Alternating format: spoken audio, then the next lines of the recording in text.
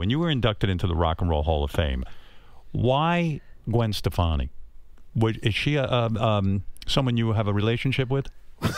Well, she's gorgeous. Right. No, I don't mean I've known Gwen since she was 12. How does that happen? Because I met her, and she sent me a photograph of her, this geeky little girl with glasses and like braces and you know, bunches. Yeah. And she met me backstage. Her father was working backstage with something, and she took a photograph of me and this 12-year-old girl, you know, very sweet.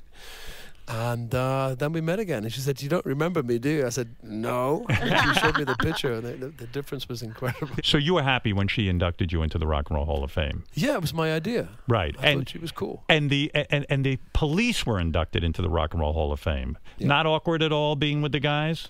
No, I think we deserve to. Yes.